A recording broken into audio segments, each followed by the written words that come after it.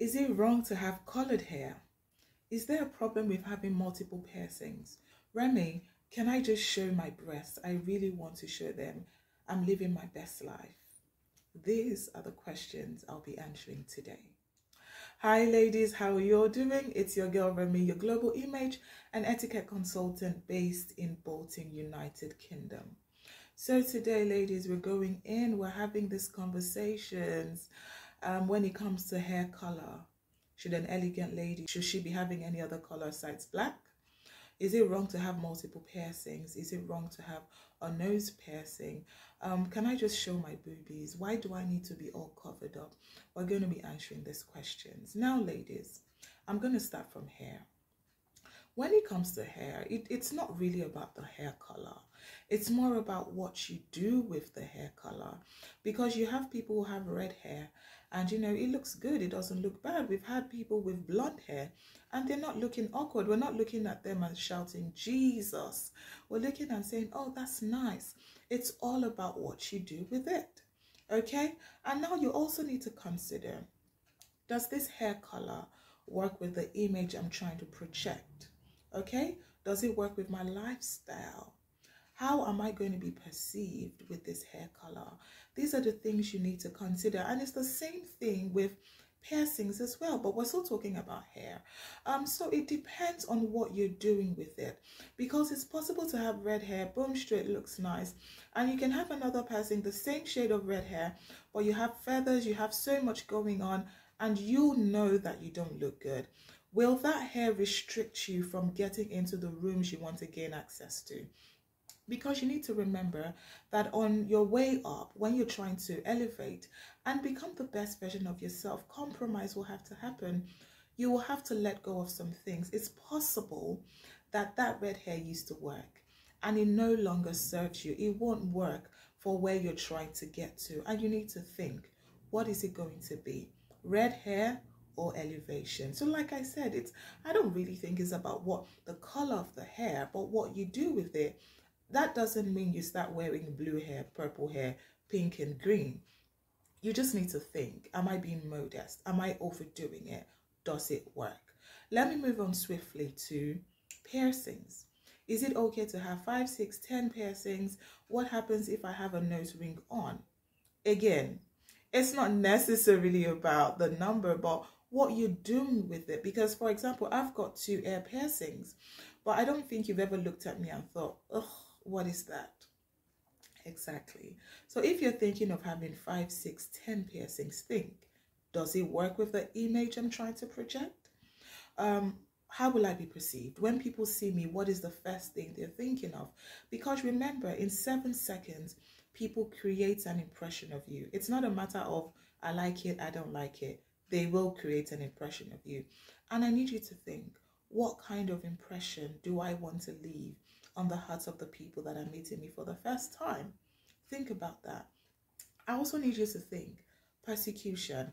Am I able to deal with the persecution that will come with having this multiple ear piercings and this nose ring on? Because again, whether you like it or not, people are going to have a problem with it. Some people will not let you have access into certain rooms because of the way you look, not because they don't like you, but because it's not working with the image they are trying to project. Okay, so it's all about the image you're trying to project. How do you want to be perceived?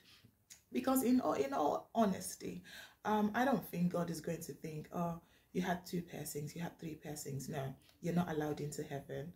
No, it's not about that, because having 1 piercing doesn't mean you have a good heart, doesn't mean that you're doing things right, doesn't mean that you're godly. It's more about the image you're trying to project, because you must remember that we are here on earth and we're dealing with human beings, okay? Not spirit beings. So you need to think, does it work? Now let's talk about modesty and exposing boobies and wearing very high slits, because honestly, there's something going on in the world. I don't know if you've seen it, but the high slits out there, they're looking demonic. Like, it looks like there's a demon out there getting into women, and it's almost looking like women are feeling like, if I don't expose something, I can't be remembered. And that bothers me, because the Bible says that your body is the temple of God. What does a temple mean?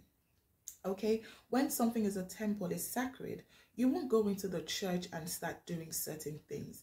That you're in a good mood doesn't mean you go into the church and you start twerking, or that you go into the church with alcohol. I don't know if you get what I mean. I'm driving somewhere. So you need to think, my body is a temple of God.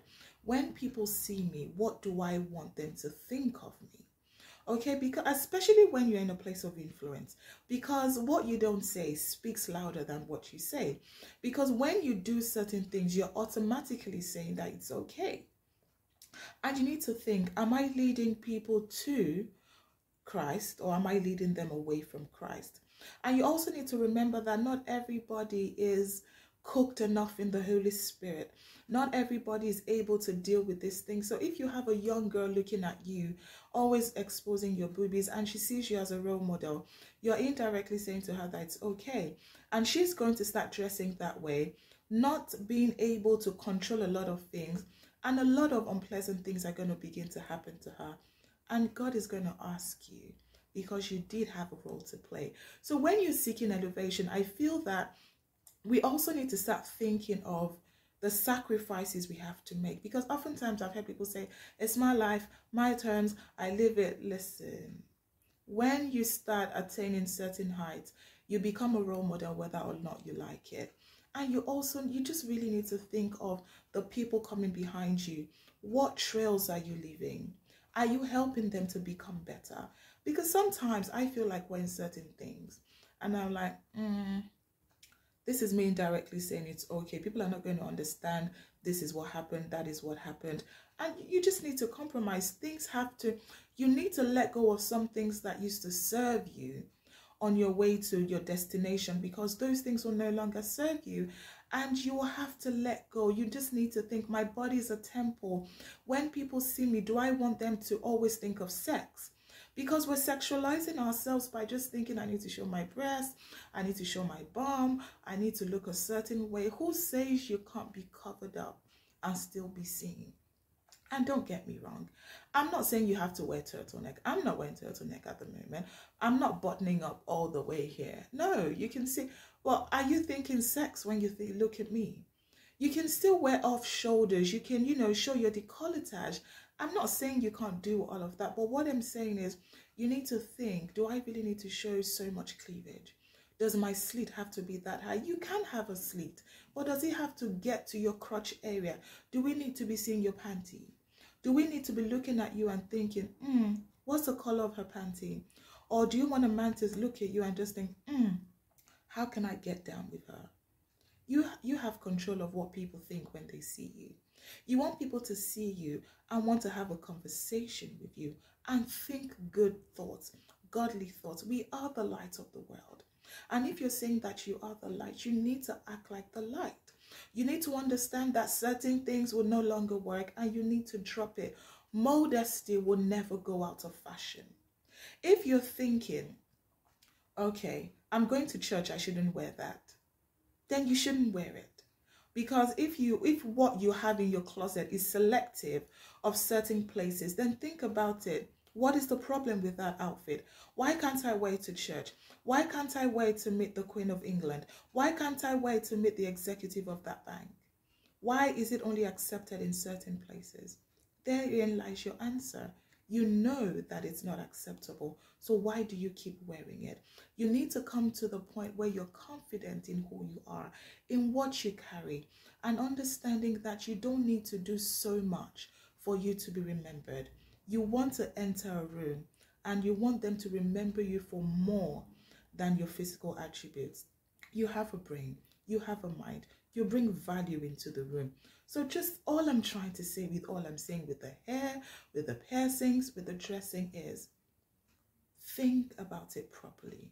Is it helping you project the right image?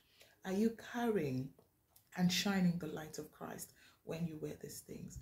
Answer these questions and do the needful. Thank you so much for watching today, ladies. I really do hope that this message today helps you to sit down, think, and reevaluate a lot of things. Becoming the better version of yourself every day requires a lot of work. It requires intentionality. Being prim and proper doesn't just happen. You have a role to play. And I really do hope that from today, you start taking actionable steps towards becoming better. Thank you for watching, and I'll see you next week. Bye-bye.